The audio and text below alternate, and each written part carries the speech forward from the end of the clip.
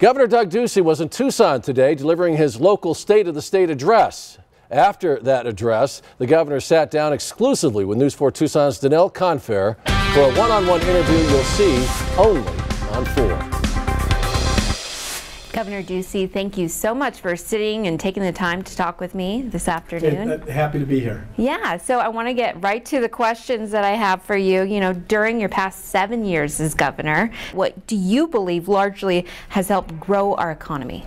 I was a business person, and I ran on having built a business, and I said I wanted to shrink a government and grow an economy. So I didn't want to see companies leapfrogging over Arizona and keep going to places like Texas. So we had those discussions. We won many of those competitive environments. That's what you see with Lucid Motors here in southern Arizona, Too Simple, Caterpillar, and then our existing small businesses. I knew if our economy could thrive, if we'd continue to grow as a state, that would benefit them as well. And with attracting big businesses, there is also a fiscal responsibility to help those lower income families, the middle class families. Talk about some of the policies you have set in place, or at least plan to this next year, to really help those people. So caring for those in need has always been a top priority of our administration and of myself personally. It's part of the reason that we made the tough decisions we made in 2015 to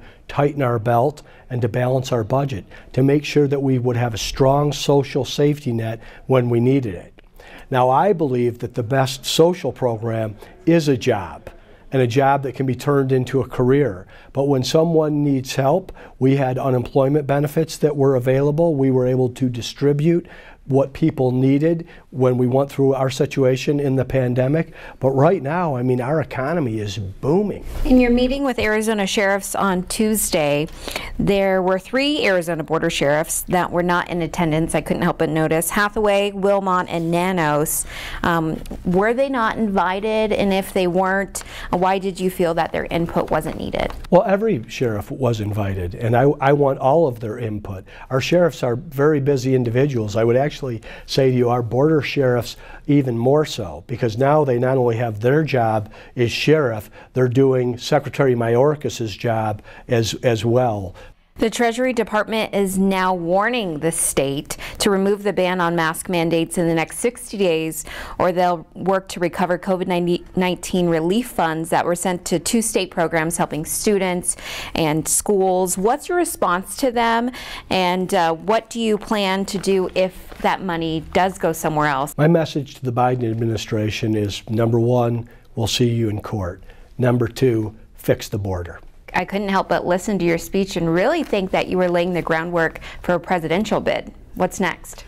Well, the agenda that you just heard is 100% focused on the state of Arizona and making it a better place to live, raise a family, or build a business. I've got 353 days left. I'm focused on working hard every day as governor and running through the tape. I'll have served 8 years at the completion of this. I've loved every day of it. It's a great job. Not the COVID part of it. The COVID part was terrible for everyone, and we set the right priorities during that time. But the job of being governor, of being able to set the vision, chart the course, work with the people, I've enjoyed that very much. I believe in term limits, and 2 terms is plenty, but what happens beyond then will happen beyond then. I'm going to continue to focus on Arizona. Thank you so much for your time. We really appreciate it, Thank Governor. you too.